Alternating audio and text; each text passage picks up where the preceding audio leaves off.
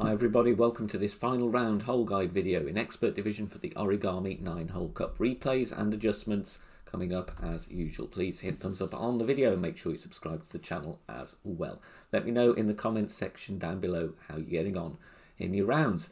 If you're playing the final round in Expert, of course, check out the rest of the hole guide videos on the playlist on the channel homepage.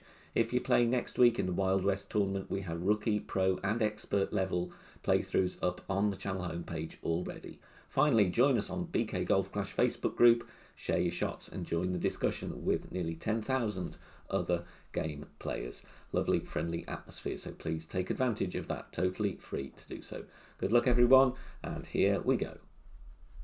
Hole in one with a navigator here. You can play this shot with a kingmaker, but you need wind lower than 8 miles an hour to have room to adjust.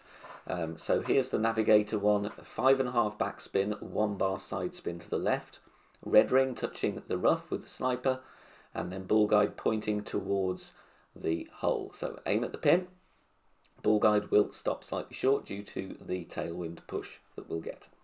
The adjustment here is max plus 10, power 3. It will need a double pull adjustment, so be advised, allow yourself plenty of time.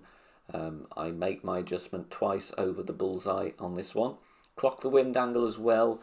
Will need a tweak if you have a slightly different wind angle than me, but a very decent chance with a navigator, can't argue with that. Perfect ball, bounces nicely before the rough, and then steadies itself and drops right at pin for a hole in one. Thank you for watching and good luck.